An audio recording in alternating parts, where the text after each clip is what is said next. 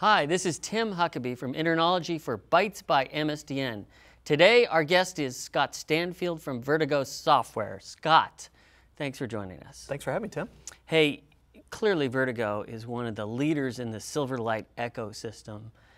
Can you give us a little background on how you jumped into Silverlight, how it's progressed through the years? If we had jumped into Flash, that would be miraculous. The move to Silverlight was straightforward in a sense for a company that has developers and designers already on board doing .NET. So for us, it was a natural transition. It's the same tools, the same language, the same platform. So we started 18 months ago. So in a sense, it's been fairly quick in our time frame, but it's been a good run.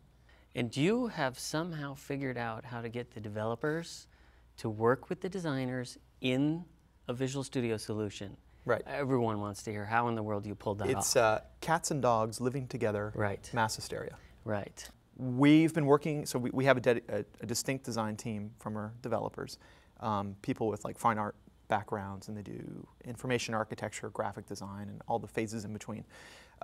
They, for the most part, have switched over to expression design tools. However, they still use Visual Studio currently in this incarnation to get the code that they need, the files they need to do their work. Now, we use a couple of development tricks and techniques called the model view controller.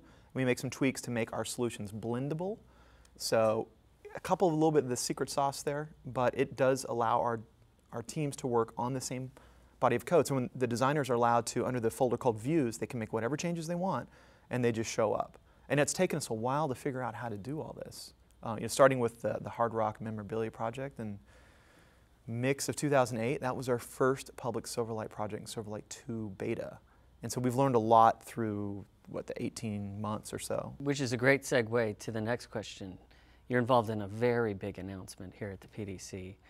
Do you mind talking a little bit about the Olympics? Sure. So the Olympics, the 2010 Vancouver Olympics, which begins on February 12th. It is a big, big deal.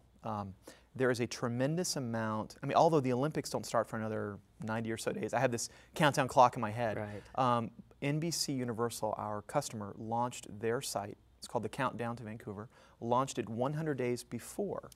And so that's on November 4th when they launched the site. And so they're constantly adding content to build awareness.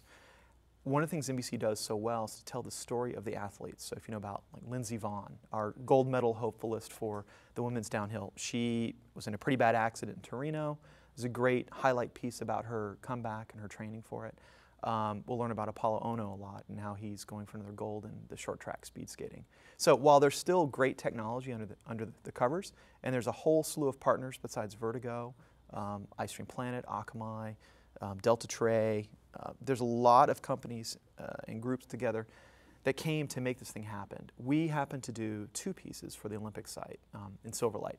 We did the video playback experience, and we did the photo gallery experience. All in Silverlight? All Silverlight. All Silverlight 3. Photo gallery is all around deep zoom technology. So we've kind of taken some ideas that we did for the Hard Rock Memorabilia project and the Playboy Archive, and taken some of that technology and made it so you can navigate through a very large collection of photos quickly, all the while kind of servicing up some of the requirements about the photo attribution and ratings and collections, and they expect tens of thousands of photos to come on live during the event.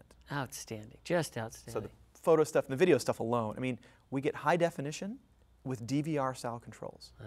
So you're watching live HD with pause, rewind, playback, with VOD clips. You can share with your friends, you get play-by-play commentary. I don't think there's a lot of business productivity for those 17 days.